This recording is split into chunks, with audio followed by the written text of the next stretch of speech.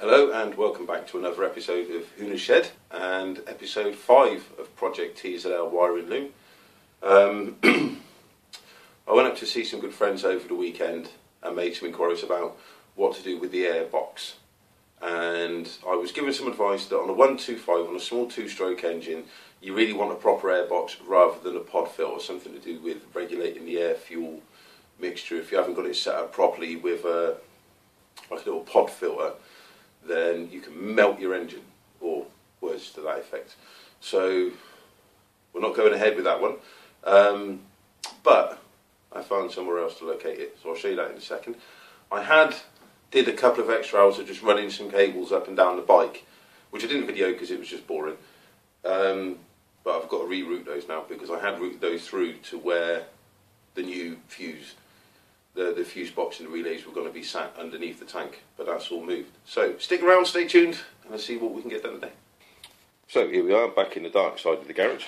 I need to get some more light in here. So here we have the cables run down at the front, and then they run through the bike, and this tray at the back, there used to be a toolkit in here, and this tray at the back is where I'm going to be putting the fuse box and the relays. So I'm going to take this out for ease of access. There's only a couple of bolts.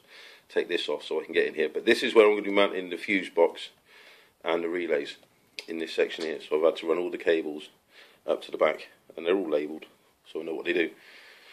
So just more of that today, really. So there's nothing going there. It's just going to be the airbox. So there we go. So let's crack on. Right. So at the end of the day, the fuse box is in-ish. I know it's going in here. Apparently, the correct way to do this is get the bike sorted and then do the electrics. However, the problem that I've got at the moment is, there's the engine casings, getting this lacquer off is a pain in the backside. I've tried nitro morse, I've tried with the Dremel, and it's just labour intensive, and it does begin to grate after a while.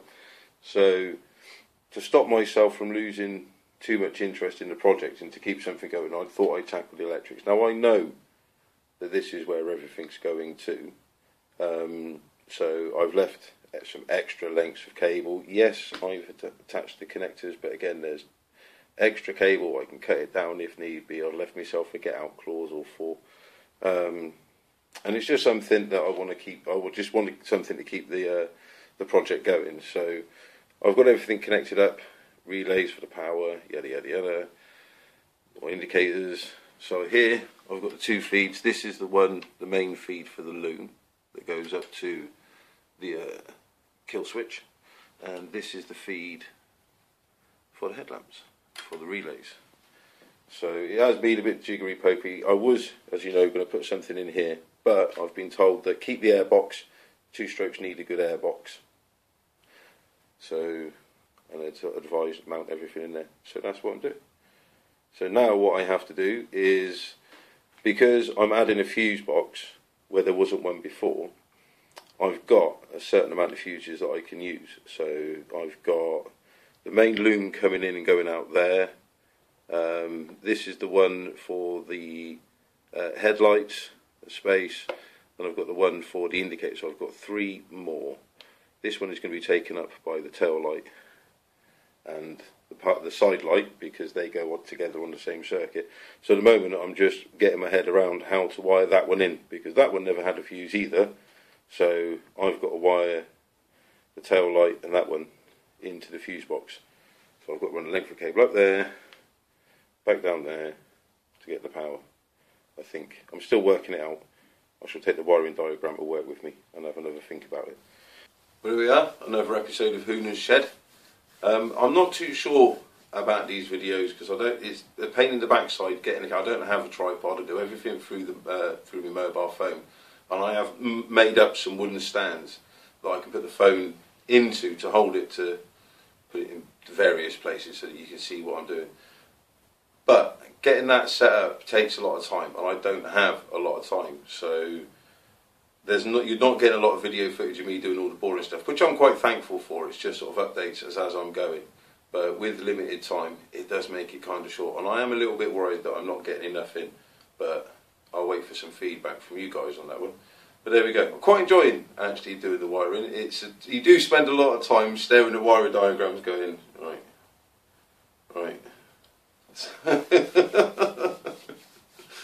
But it's quite therapeutic actually. It's amazing how much time it eats up. I mean, I've been in here now 3 hours, and you look at it and you go, is that all I've done?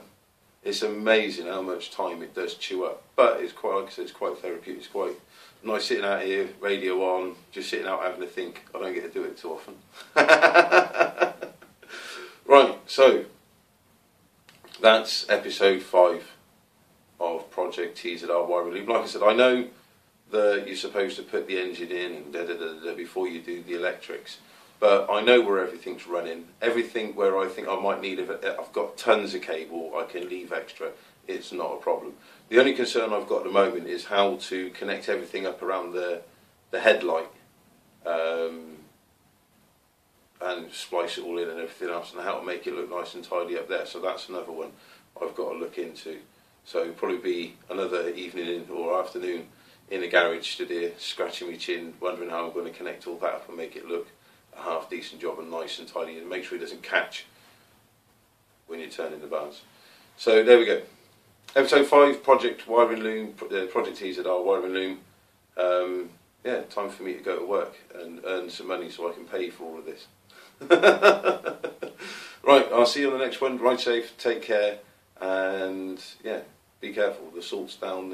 It's going down to 0 tonight was the temperature, so ride safe, people.